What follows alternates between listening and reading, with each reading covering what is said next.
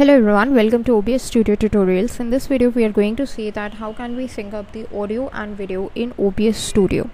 So why is the syncing up of audio and video is necessary? It is necessary because in OBS Studio the video capturing or the video processing actually takes much more time than audio processing.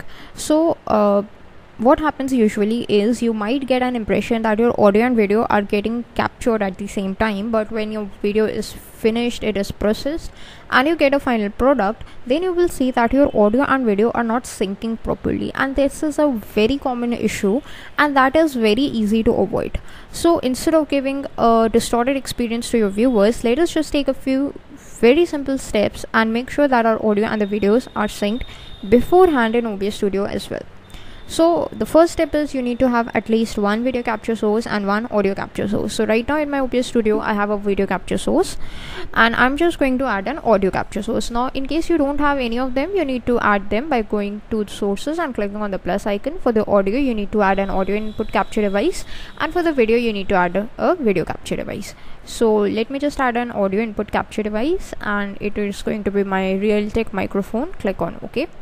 Now once you do that, you will see that the audio input capture and the video capture device both are added over here. Okay. Next step, what we are going to do is just click on these three dots in the audio input capture. That would take us to these options, from where we need to go to advanced audio properties. Let's just click on that. Now in the advanced audio properties, you will see some things like this that are for both audio and video. Now why are these for both audio and video? Because what happens generally is once you are setting up a video capture device, it has an inbuilt microphone. Like if you are using an external camera, it has an inbuilt microphone, so that is also going to capture some of the audio for you. In my case the audio is not there, but in your case the audio may be there. That is why we are getting the options for both of them. Okay, but what we need to do is we need to just focus on the audio input capture device over here. So the thing that you need to go to is sync offset, and you need to change it to 220 milliseconds. Now this is a mandatory step. You might get in the preview that your audio and the video are actually syncing, but you need to change it to a 220 ms. Why? Because after processing, the audio and the video sync gets distorted. Okay, so right now you might get to see that okay, my audio is lining up perfectly well, why do I need to change it? But trust me, just take it to a 220 milliseconds.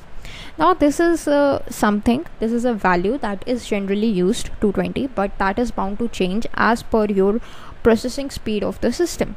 In this case, what we are going to do, that's what we are going to discuss. The first thing that you can do is use the audio monitoring, but that is not a very reliable option. So what I'm going to do is I'm just going to close it by offsetting it, then click on start recording. Once you have clicked on start recording, you need to record your audio and video and just speak something, make some gestures, make some sounds, maybe use a clap. That is a very good parameter, that once you are clapping in the video, that's the exact time your clapping audio is getting captured.